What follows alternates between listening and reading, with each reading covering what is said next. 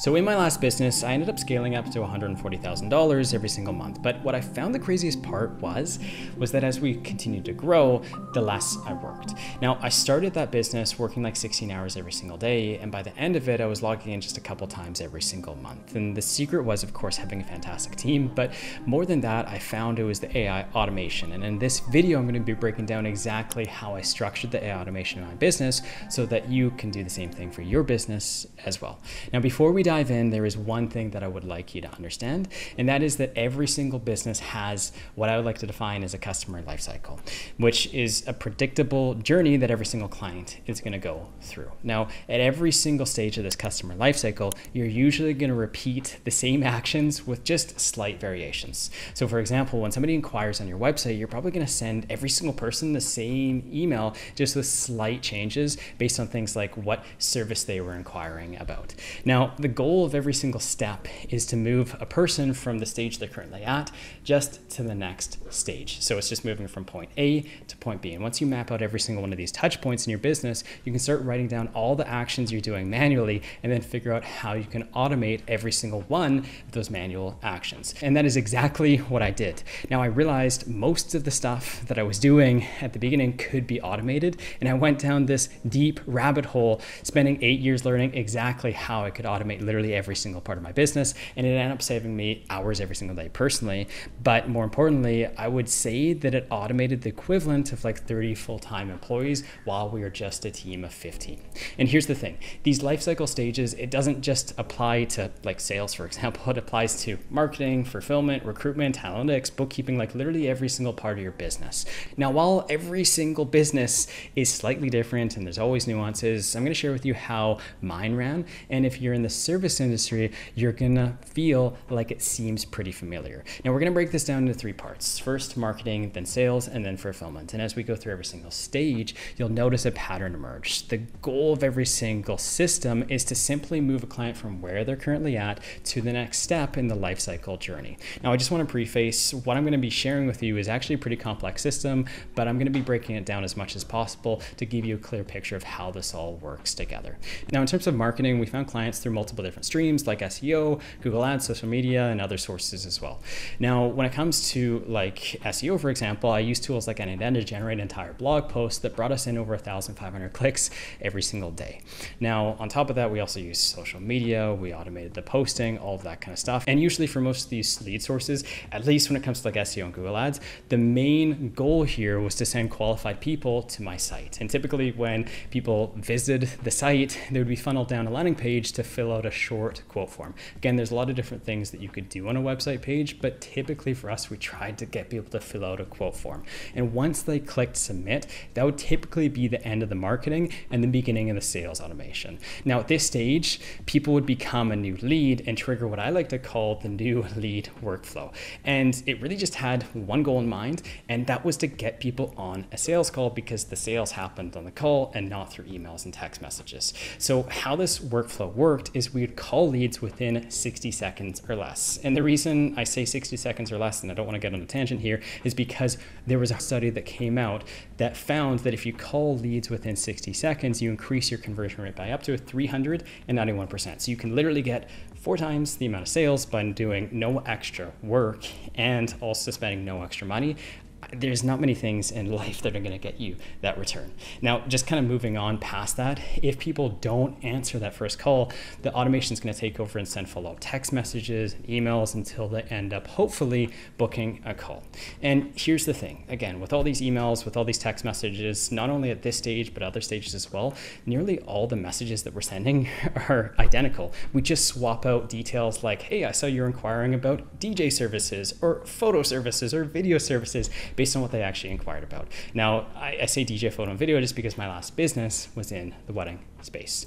Now, the next stage is the sales call. And usually there's 2 outcomes on a sales call, at least in my last business. We would either disqualify the lead because they just weren't a good fit, or we'd need a follow-up call booked because almost nobody that we talked to on the initial sales call actually closed on that call. Now, while on the phone with somebody, my team would fill out an internal sales form with all of the client's details. So their price, the date of their event, all the project info, everything we needed to collect. about that person. And then once we submitted the form, what we do is trigger a new workflow called the sales call workflow. And what that does is it automatically generated things like contracts or invoices. It even scheduled follow-up calls between us and that client again, send off text messages, thanking them for their time, and all of that kind of stuff. And when it comes to those follow-up calls, there is usually 3 outcomes that would happen. The lead would either show up to the appointment, they would no-show, or they would cancel. And no matter what happens, we would automate all 3 outcomes. So once somebody booked a follow-up call, reminders would automatically go out not only to our sales team, but also the lead as well, to avoid anyone on either side from no-showing. And in each email, there was a link for that lead to cancel. And while that is optional, the reason I include that in there is because I'd rather know in advance if somebody was going to cancel so that I could book that time with a client that potentially could actually end up closing. Now, if somebody did cancel or if they did miss a call, a new workflow would start, which would essentially re-engage with that lead in an attempt to rebook the meeting at a later point in time. Just because people cancel doesn't mean that they're automatically going to be disqualified. Sometimes life just gets busy and they need to reschedule for a later point in time. Obviously, a lot of the time they have no intention of moving forward with you, but it's always good to re-engage anyways. And the messages in all of these workflows stayed pretty consistent across every single client. Now, about 25% of our leads, they actually ended up closing before they jumped on that second call with us. But in many cases, I think like 6% of the time, client leads needed more than 10 calls just to end up closing the deal. And so why I'm mentioning this is because the goal of every single appointment was simply just to book a follow-up call until we got a definitive yes or a definitive no from the client. Now, if a lead was lost, we'd remove them from the system. But if they were going to close, we'd know because they'd end up going ahead and signing the contract that we sent them after the initial sales call. And of course, not everyone's going to pay the moment they sign. In a perfect world, they would. I wish that was the case, but a lot of times people would wait like 6 months to a year before actually going ahead and paying. And so what we did was we built out a contract sign workflow, which initiated once somebody signed the contract and would send follow-up reminders that redirected the client via email back to the invoice to hopefully go ahead and pay. Now, there's 2 important notes that I want to point out here. Anytime somebody reached a new stage in the customer journey, what we did is we automatically removed them from all previous workflows, because nothing is worse than a client getting an email to jump on a sales call they just had 15 minutes ago. Unfortunately, I've actually gone ahead and done that, and it's horrible and it's really embarrassing. And the second thing is that you always want to set time windows so that messages are only sent during business hours.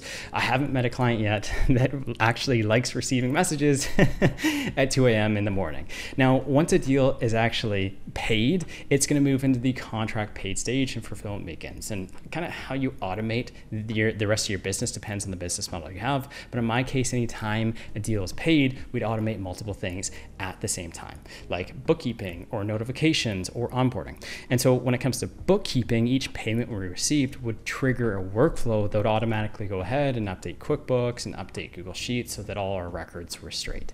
And from there, we'd automatically send a thank you email with a link to an onboarding form to collect all of the information that we needed to be able to show up to that person's event or wedding and actually perform to the degree that they'd expect us to. So we'd send that all over, but obviously not everyone's going to go ahead and fill out that form the moment you send it over. So we'd usually send reminders like 3 and 7 and 10 days after they paid to remind them to go ahead and fill out the form. And of course, in rare instances, we'd give them a call if they never went ahead and filled it out. And just the last thing is that when we received payments, we trigger a project management workflow where we'd use a tool called ClickUp to automatically create and assign tasks. We'd also manage projects in ClickUp, and we'd track progress.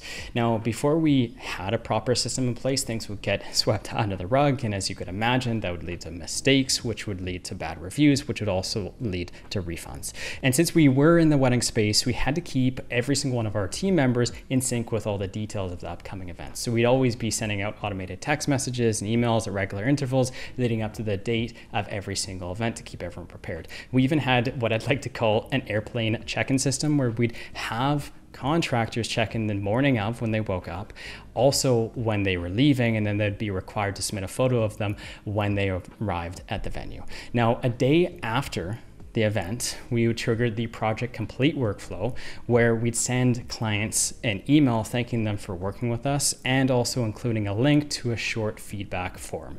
Now, we'd ask them to rate our services at a 5, and any lower ratings were automatically filtered out, while anyone that gave us like a 4 or a 5-star rating were asked to submit their experiences on Google, and we'd link them over to Google. And after an event, we'd also have to edit photos and videos and deal with the revisions. And essentially what that is a repeat of the project management workflow that we talked about earlier. Editing projects would come in, they'd be added to ClickUp, and after being complete, the clients would automatically receive their deliverables in an email with a link to request changes.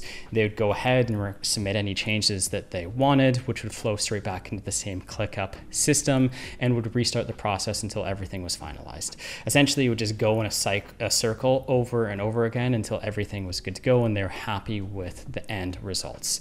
Now, you could map out the same kind of automation step by step for every part of your business. Recruitment, analytics, you could do it for everything else as well. And I'm going to link videos down below in the description for how you can go ahead and do this. But while it's important to show you what I did automate, it's also really important to show you what I didn't automate.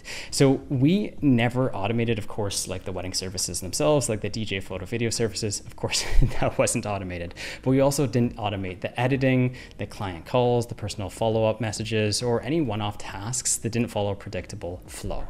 And the reason why we did that is kind of simple. It's just that people are willing to spend a ton of money on their wedding day for it to be perfect. And they also have what I'd like to consider as pretty high standards or expectations. And even like the slightest whiff or the slightest hint that they're talking to an AI agent could literally kill a deal instantly and even potentially lead to a negative review. And because customer service was everything in that space, I did not want to risk it. Even if AI calling and chatbots were cheaper, the opportunity cost of losing clients would have far outweighed the cost of hiring people to do the work in the first place. Now, just as a friendly reminder, for those of you that are looking to start a business or just at the beginning stages, I would not automate everything that I just showed you like tomorrow. The systems that you should be building should reflect where you're at in your journey. So if you are just starting out a business, automating things like fulfillment before you even have clients is just another form of procrastination. What I'd recommend is start by doing everything manually at the beginning, which might sound counterintuitive, but I would do that to perfect the system and then only automate things once the time you're spending doing the work outweighs the time it takes to build the systems.